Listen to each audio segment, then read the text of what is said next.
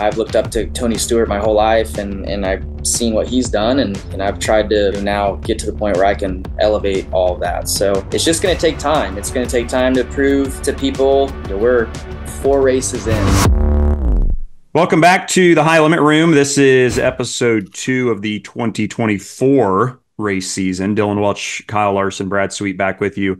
Recapping first couple of weekends of racing with the High Limit Sprint Car Series and previewing what's to come. It's getting ready to be a busy stretch as the winter kind of thaws out, and we hopefully get some racing here coming up in the next few months. So we do have some races to toast to that Brad and Kyle have won since I think our last show. So Brad won at Volusia in February with the other series. Kyle won the Cup race in Vegas a couple weeks ago, or last week, I guess. So cheers to you guys, and congrats on getting the year started off strong. Kyle, for you, everybody was talking about Owen at Vegas and Victory Lane, getting on the car and whatnot and messing with the car. I thought, like, people complain about everything, don't they? Like, it's like they're going to really you guys are going to send how old is he? 8 years old, 9 years old? Yeah, 9-year-old kid out there to cheat your car up. Come on. Yeah, no, I saw those. I was gonna say I saw all those comments like as I was leaving the track, and I screenshotted the tweet, and we have a group me app with the 5 team, and I sent it out to all of them. They were all laughing. So no, fans are hilarious, and you always think Hendrick Motorsports is cheating. So Owen, I parked on the banking with it in gear, so it was like kind of trying to roll down the banking, and the whole interview he's like, Dad, the car's rolling. The car's rolling. Dad, the car's rolling. So, yeah, when I saw the picture of him holding the spoiler, I thought that was funny. But no, he enjoyed running out there and kind of stealing the show. And I was laughing, him kind of getting the crowd going. Like I didn't know that he was going to do that. So, and then all of last week, too, he was on like Race Hub, and they were showing him. So he thought he was pretty famous. It's cool. I mean, for both you guys too. I mean, you guys have your kids when you do the wing stands and stuff too. I mean, it's cool to get the kids out. I'm sure those are memories that stick with them for a while, right, Brad? I mean, your daughter probably, I would imagine she's probably enjoyed that a time or two.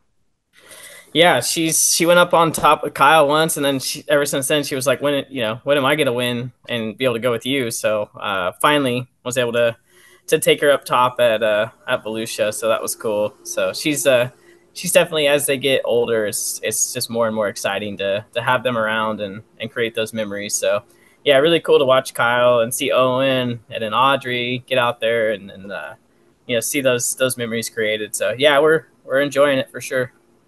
Cool. Let's talk Florida. The first couple races of the season won by Kyle and Tyler Courtney at East Bay.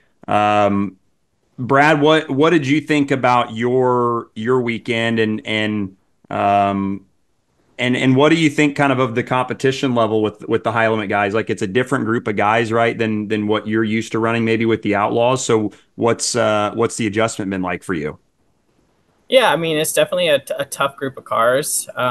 It's I feel like they drive really hard, probably a little more aggressive.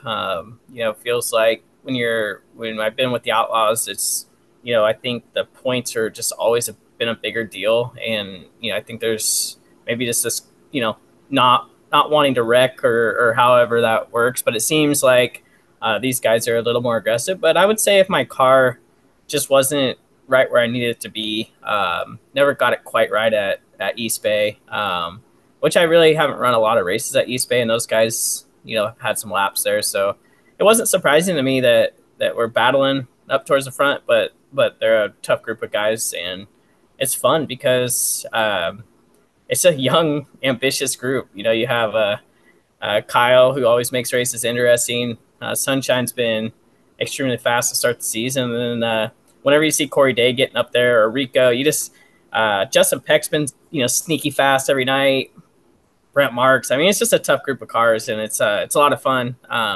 Obviously, we would have liked to have done better with our Napa Auto Parts car, but didn't get any wins yet. We've kind of been all over the map with our setups and stuff, trying to get a little bit better. But definitely some different tracks and unique, and it's been fun racing for sure so far. Yeah, all the guys we talked about and kind of previewed that we thought would be good certainly, certainly delivered. And then a couple weeks later, was on to Golden Isles in Georgia. Tyler Courtney again continued his strong run there, and Jacob Allen won in what was just, I thought, a really good race from top to bottom. Kyle, you've run there obviously before in the late model, but I think about everybody else had never really run there before. So what did you think of it as a sprint car track and kind of the show that you guys were able to put on there? Yeah, it was difficult for myself and Brad too. I mean, we were both pretty average, but looking at it, like I thought it was going to feel really fast, have a lot of grip, and then once we got out there, I never felt grip. Like I always felt like I was spinning all the way around the track. It's really round, so it's kind of like you get momentum going, and yeah, just there was a few guys that their cars were really good and they could qualify well.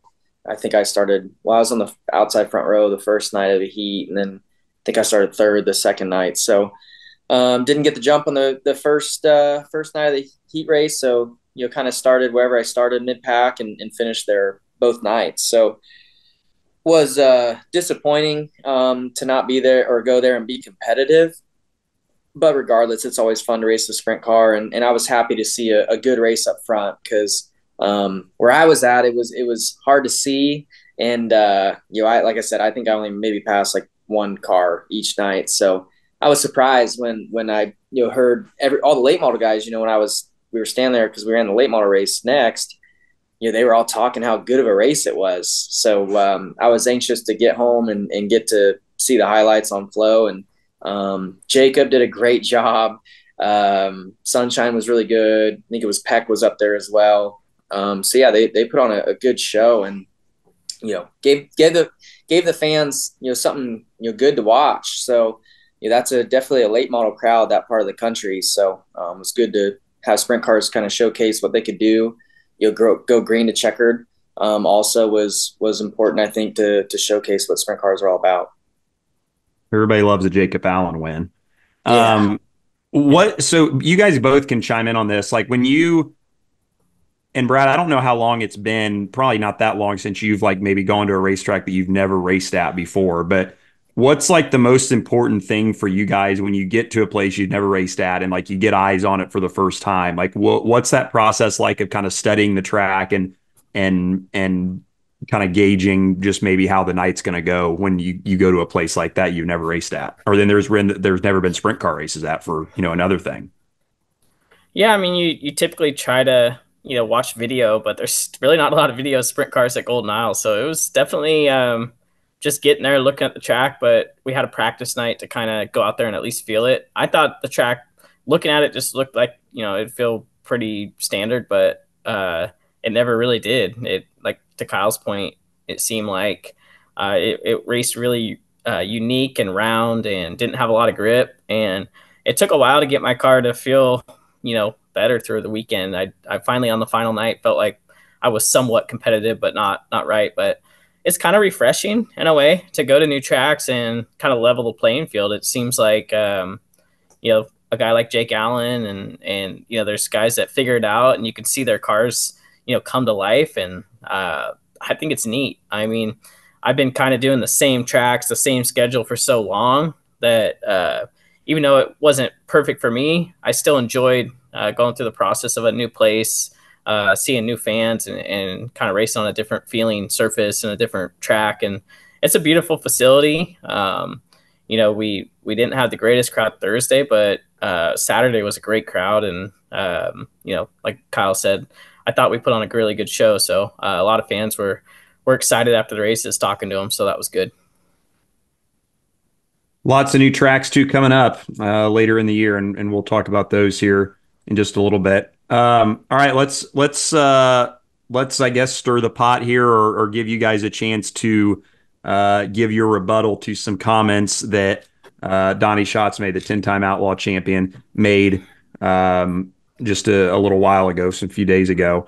I guess maybe explain what he said and then what you guys think about this, and you can, the floor is yours to kind of defend what you want to defend here, I guess. I don't think it's defending anything.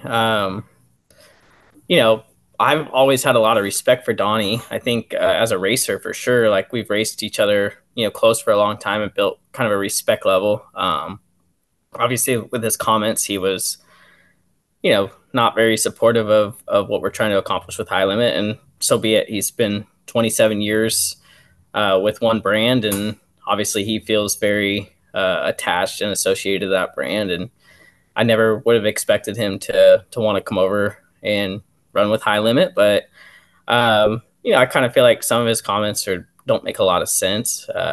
More nights in a hotel with less nights of racing, doesn't make sense. So I thought, it'd be nice to hear the context behind where he came up with those numbers. I think what we're trying to accomplish, Kyle and I think when he said some things like, basically, I'm just using Kyle's name and likeness. And, I think Kyle's a lot more a part of this than what people realize, and, has a big passion for sprint car racing, and we're doing it together. Maybe I'm a little bit more on the forefront, but,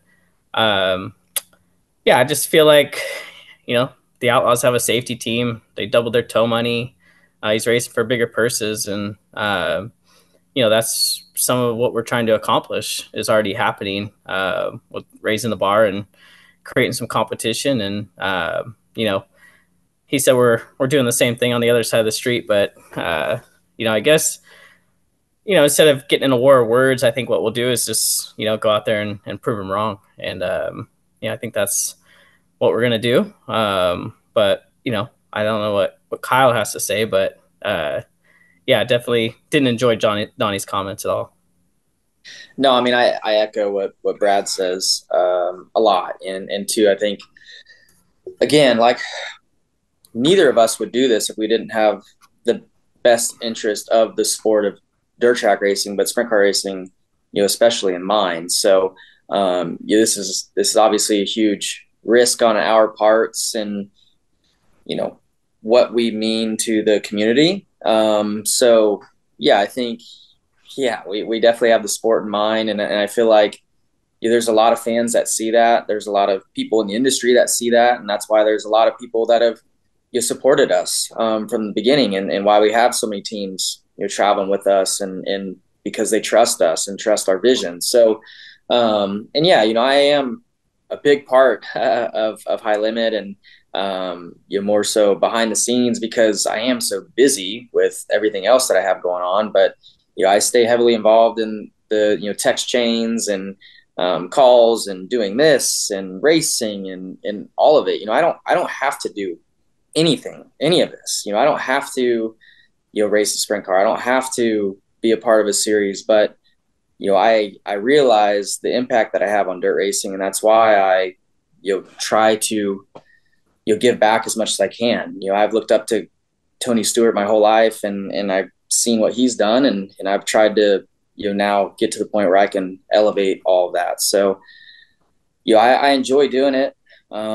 It's risky for sure, but I love it, and I want this sport to be better than it was 10 years ago, be better than it is today. And that's what we're striving for. So it's just going to take time. It's going to take time to prove to people, and how we can show them, our vision and where we've planned and prepared for. But, we're 4 races in to what we've got going on. So it's going to take time, and I understand that. And I hope, everybody else can give us that time and have that patience to, do what we want to do and make that positive impact, which we already have.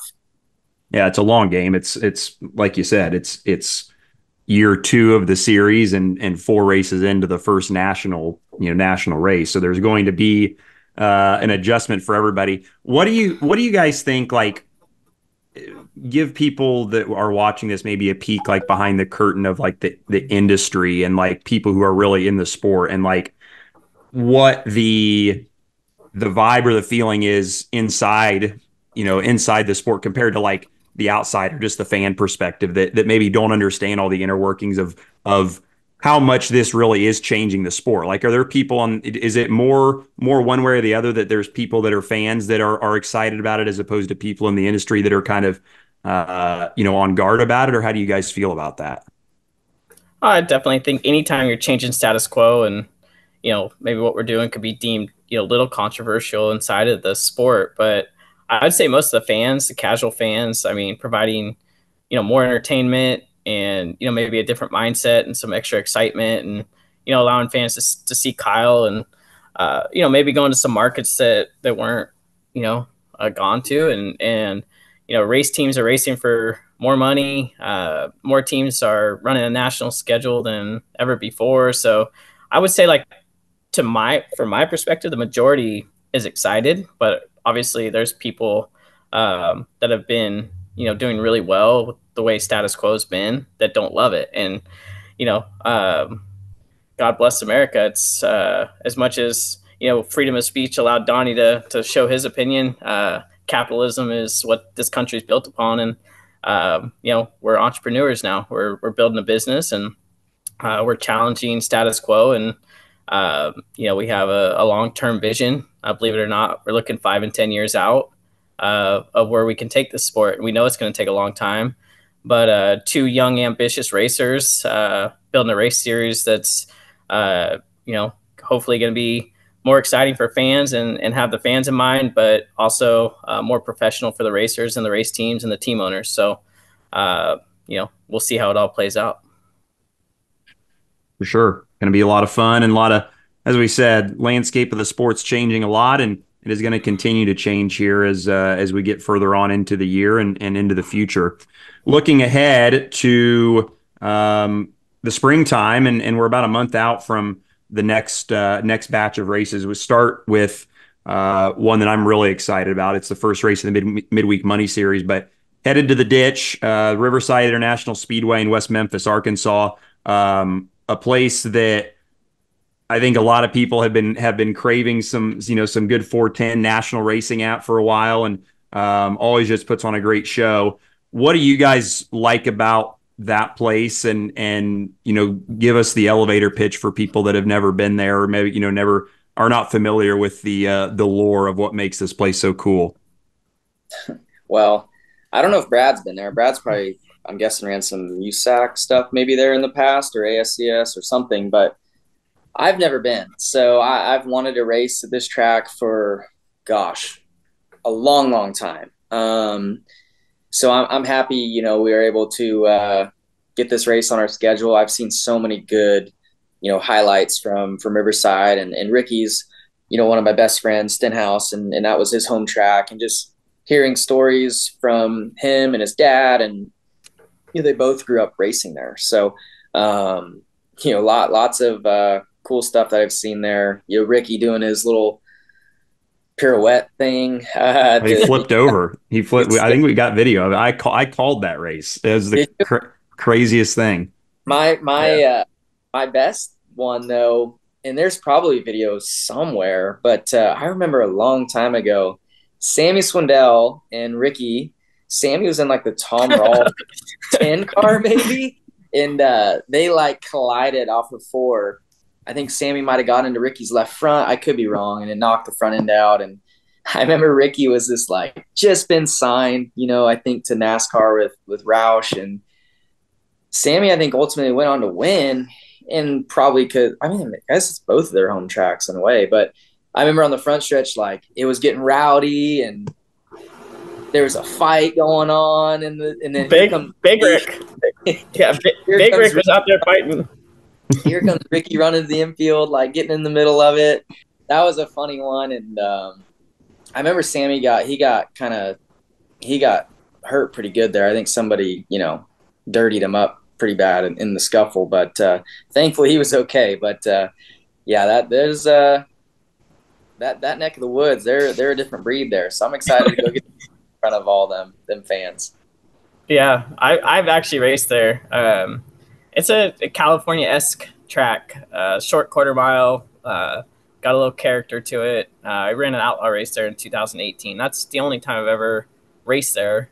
We got rained out the second time, but I finished second to Darren Pittman, and it was fun. It's great racing. Even the heat races were exciting that night. So looking forward to getting there and putting on a show. I think, obviously hoping for a big crowd and a rowdy crowd. And is Ricky racing? Do we know if Ricky's racing yet? I think he is. Yeah, I think him and Big Rick's got the engine tuned up and they're ready to go racing. So that'll probably be his first sprint car race. Well, I guess he ran Volusia, so first 410 race of the year. So he's excited to get there. Have you guys been down there lately? When I was there, which was 2016, the press box was literally just like a one of those like shipping containers that they just bolted to the top of the grandstands. I don't know if it's gotten any better or not. I guess we'll find out. Well, not all racetracks have the best infrastructure, but well, it's got a good surface. That's the important thing. That's what I was going to say. Some of the best are the diamonds in the rough that put on the good racing. So we're excited to go there and get that midweek money series started. Yep, and that's Tuesday, April the 9th, so about a month, a little less than a month out from us recording today. Month out from today, or from tomorrow, I should say, is a triple header in the Texas area. So you go from the ditch to Texarkana Speedway on that Friday, April the 12th, and then the dirt track at Texas on Saturday, April 13th, in conjunction with NASCAR weekend, which of course is where the High Limit Sprint Car Series will end their season in the fall. And then it's a triple header cap at RPM Speedway on Sunday, the 14th. So a lot of cool stuff coming up, and then we kind of stay in that area. You've got the Red Dirt weekend, which comes up that following Tuesday, or the second midweek money race. So there's a lot of excitement and a lot of cool tracks coming up. And that Red Dirt race is kind of in a window of a Shane Stewart bonus that Shane has put together here, $5,000 for whoever scores the most points in the 3 events that start at Red Dirt and then also continues on to Lakeside as well. So some cool stuff there, and that's presented by Wilkerson Crane Rental should get that in there too. So there's a lot of cool stuff coming up. Red Dirt too is another racetrack that we've seen a lot of really, really cool shows be put on there through the years. There was a killer all-star race there in 2020 with Aaron Reitzel. So when you look at this schedule, guys, after we get through the ditch, what do you like? What jumps out at you as something to watch and something to kind of get excited about as race fans? I mean, for me, those are 4 in a row tracks I've never been to. Like, I think there's April, like we're talking like 5 or 6 of the tracks I've never been to. So I'm just kind of excited. Texarkana, Texas Motor Speedway, obviously I've seen video and just really hoping that can be a great show. We know we'll have a lot of crossover fans, so excited to see if we can put on a good show that night. And then Sunday's RPM. So I don't know a lot about that track, but obviously cool that we're able to race so much in that little bit that area. And then Red Dirt, I saw the race with Kyle and Rutzel, so that was a really cool race. It looked like it was really slow on the bottom and kind of had to drive hard on the top and really wide and kind of flat. So you never know until you get there what it's like, but obviously excited to get going. I think once we get going, we get going pretty good. So obviously with our Napa car, we want to get off to a good start in April and hopefully get back on track and hopefully start winning some races. Kyle, that Red Dirt race with you and Reitzel were battling. It looked like you were going about half a mile an hour on the bottom, trying to just make the thing not be in the slick. That blew my mind how slow you guys had to go down there to just make it work down there. Yeah, that was an awesome race. Like, even though I got beat that night, I was like, damn, that was some fun. So yeah, I just remember it's really flat, really flat, really roundish. I think the backstretch wall kind of comes up quick from what I remember. And then it opens up, into 3, but it's so flat, and that colored dirt, it built a massive curb. Especially in 3 and 4. I can't remember 1 and 2. I think 1 and 2 is maybe closer to being easier to like get off the edge. But and then around the bottom, like tiptoe right around the tires. I remember not really having much grip. I don't think my car was great that night, but regardless, it was fun. It was a blast. So I hope the surface can be somewhat similar to that.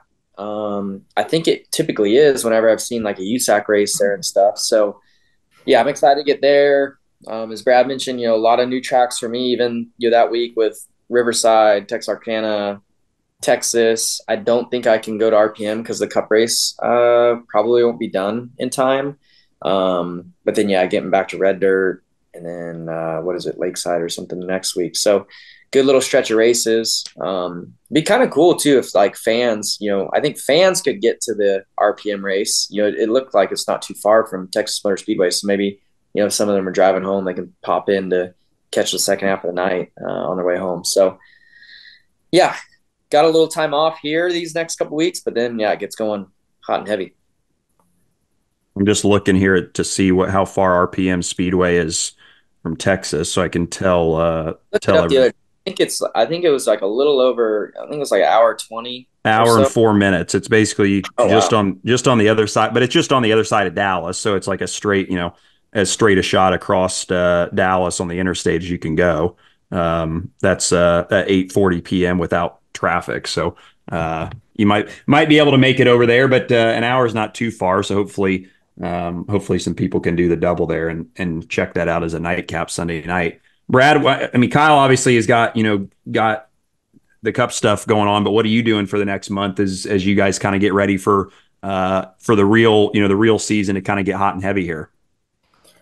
Just a lot of planning with High Limit, making sure that, we're really thinking about these events that we have coming up, and learning from the first four, the events that we had. And so working on that. And then Silver Dollar is racing this weekend, Mini Gold Cup. So going up there to work the racetrack and work the equipment and we've had a lot of rain, so trying to get the pits ironed out and stuff like that. But yeah, just kind of wait until we get to go racing, but kind of working behind the scenes with the High Limit team. We've got a lot of great people on our team, and we're really ambitious, and everybody's excited about getting back to work. I think everybody, it was nice to have the soft opening, and it's nice to have a little bit of a break, but we're excited to make some fun announcements and get back racing soon.